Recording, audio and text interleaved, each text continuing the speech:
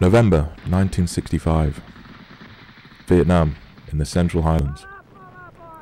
A US 1st Air Cavalry Division has Viet Cong troops in retreat, and in the process uncover a secret NVA base near the Cambodian border, in the foothills of the Chupong Mountains. The enemy attempt to overwhelm their pursuers with unrelenting and ferocious counterattacks. Little do the communists know that the US are about to deploy B-52 bombers in direct support of ground troops for the first time. 18 B-52s dropped 344 tons of bombs on the mountains in one of the early Operation Arclight strikes, and in total fly 96 sorties, dropping approximately 1,800 tons of bombs to drive the enemy back. This operation demonstrated the frightening destructive power of the B-52, as well as its timing and accuracy in proximity to friendly forces. In fact, the image of B-52 squadrons raining destruction on the immense impenetrable jungles of Indochina has become synonymous with the Vietnam conflict. Yet amazingly, the jet lives on over 50 years later and is still going strong. At its inception, the design for the B-52 called for a straight-wing, 6-engine, propeller-powered heavy bomber, and it was this prototype specification that was selected by the Army Air Forces in 1946. It was initially intended as a replacement for the Convair B-36 Peacemaker, with the capacity to carry nuclear weapons in Cold War deterrence missions, without depending on intermediate and advanced bases controlled by other nations. However, 2 years later in Dayton, Ohio, Boeing Chief Engineer Ed Wells and his team were informed by the Air Force's Chief of Bomber Development to scrap the propellers and instead devise an all-jet bomber. Over the following weekend, the team came up with a new design for an 8-jet swept-wing bomber in a Dayton hotel room, crafted a scale model out of balsa wood, and compiled a 33-page report. The team's ingenuity impressed the Air Force's Air Materiel Command, and their new design was approved. In 1951, against the backdrop of a worsening conflict in Korea, the Air Force announced the adoption of the B-52 as the country's next intercontinental bomber, and approved an order for 13 aircraft. The first B-52A flew on the 5th of August 1954. With each subsequent iteration, the B-52 received enhancements to its performance attributes, such as range, power, and capability. And between 1952 and 1962, 744 aircraft were built across 8 different versions. The current model, the B-52H, made its first flight in 1961 and is still in service today. In terms of specifications and statistics, this most recent upgrade of the B-52 can accommodate 5 crew members: pilot, co-pilot, weapons systems officer, navigator, and electronic warfare officer. It possesses a maximum speed of 650 miles per hour, with a cruising speed of 590 miles per hour, combat range 8,800 miles, and service ceiling of 50,000 feet. It is powered by 8 Pratt & Whitney TF33 P3103 turbofans, providing 17,000 pound-feet of thrust each. Armament-wise, it used to be equipped with a 20mm Vulcan cannon that served as a remote-controlled tail turret. However, this was removed from all aircraft in 1991.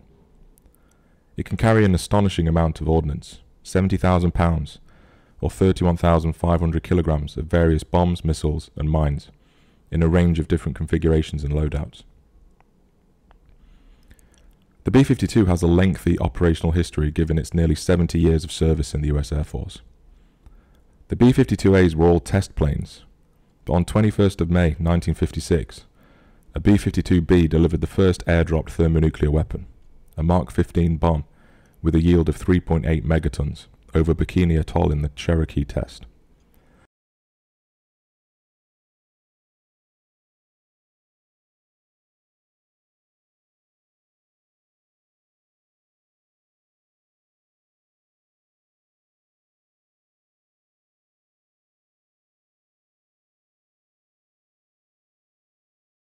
Around this time, 3 B-52Bs flew around the world non-stop, covering 24,325 miles in 45 hours 19 minutes, with in-flight refueling support from KC-97 tankers.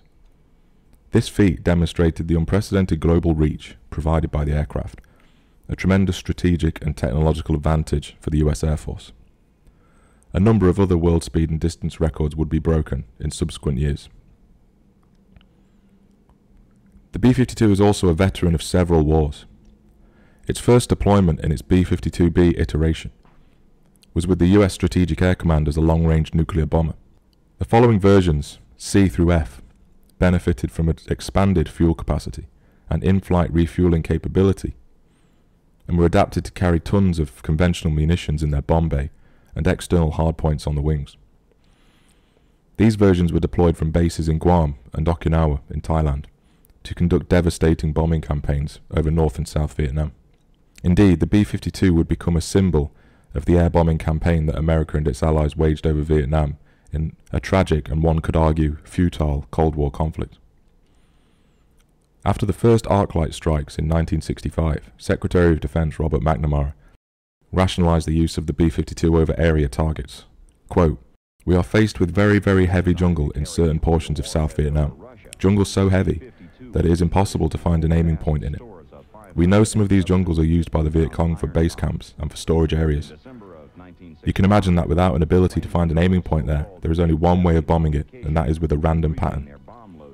With the force we had, trained as it was in pattern bombing, the military commanders felt, and I believe this was a proper use of the weapons, that these strikes would destroy certain of the Viet Cong base areas, and as a matter of fact they did. There's no other feasible way of doing it. We propose to continue." And so it was that B-52s were deployed in Operation Arc-Light from 1965 to 1973, flying missions from their base in Guam to provide interdiction, striking at enemy bases themselves and supply routes, troop concentrations, and often providing direct air support to US ground forces. The missions were flown in groups of 3 aircraft called cells that would drop their payloads from the stratosphere, such that the B-52s could not be heard or seen from the ground. The B-52 possessed great tactical advantage and awesome destructive power. It also had all-weather ability and radar-guided bombing equipment to boot. Arc-Light strikes were crucial in supporting American forces during the siege of Quezon in 1968, in what John Morocco described as the most concentrated application of aerial firepower in the history of warfare. B-52s from Guam, Okinawa and Thailand turned the jungle outside Quezon into stubble fields in a massive aerial bombardment. Arc-Light strikes would again be indispensable in the 1972 Battle of Van Lock, whereby almost every B-52 in Southeast Asia was called in to attack a massive force of tanks, mainly T-54s, and infantry. Over May 11th and 12th, 1972, an Arc-Light mission was carried out by the US Air Force every 55 minutes for 30 hours straight, utilizing 170 B-52s and pulverizing the North Vietnamese forces. B-52 strikes would also play a key role in the Battle of Con Tum, again in 1972, as the North Vietnamese realized that large-scale conventional offensives could win the war more rapidly, a phase known as the Easter Offensive. Elsewhere, the B-52 was deployed covertly in Laos and Cambodia to strike at supply lines and bases used by the North Vietnamese forces, a strategy that had little effect, however.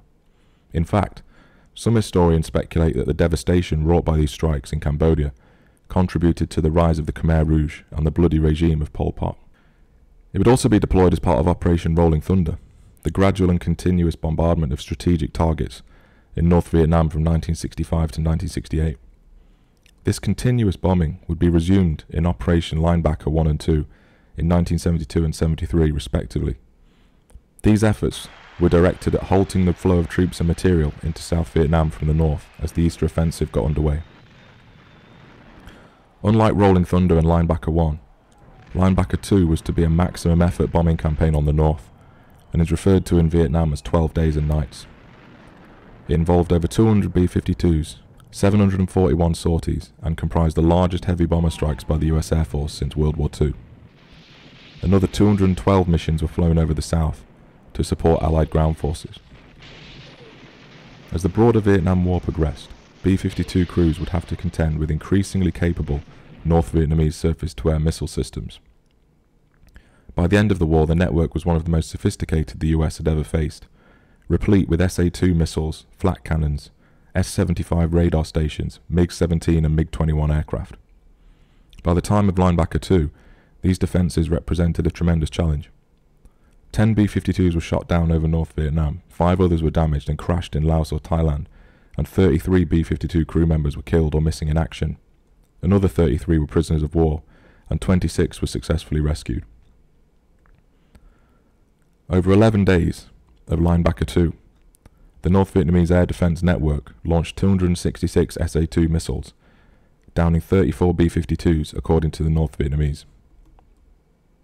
Although the raids were devastating and inflicted tremendous damage to the North Vietnamese infrastructure, there were many civilian casualties and collateral damage, and the flow of supplies down the Ho Chi Minh Trail was not arrested. The B-52's vast airframe has enabled it to be modified extensively over the years with updated navigational equipment, countermeasures and weapons control systems. It has frequently served as a carrier craft for experimental aircraft such as the North American X-15 and NASA X-43, projects that we will cover in detail later on this channel. In the 1980s, the G and H versions were modified to carry air-launched cruise missiles, carrying either conventional or nuclear warheads. Its continuous 24-hour SAC alert duty was ceased in 1991, however. Following Vietnam, the B-52 served an important role in Operation Desert Storm. In particular, the demoralizing effect the conventional low-level strikes had on Iraqi troops. It was also deployed in the NATO bombing of Yugoslavia in 1999, the Afghan War in 2001, and the 2003 invasion of Iraq.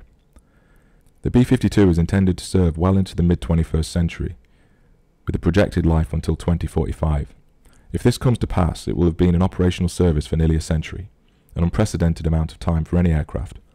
In the absence of sophisticated air defences, the B-52 remains a tremendous asset, given its large munitions capacity and its ability to maintain a loitering position, delivering standoff or precision weapons as well as direct bombing. It is this versatility and endurance that have made the B-52 one of the defining military aircraft of the 20th century and beyond. Thanks for watching. I hope you enjoyed the video. Don't forget to like and subscribe to the channel, and I'll see you in the next episode of Scorch the Sky.